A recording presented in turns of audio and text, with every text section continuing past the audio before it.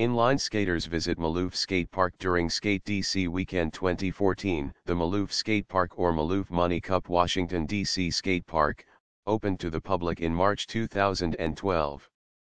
It is a 15,000 square foot skate park, located next to RFK Stadium in Washington, D.C. The park was designed by pro skater Jeff Rowley and Joe Chiglia's team at California Skate Parks.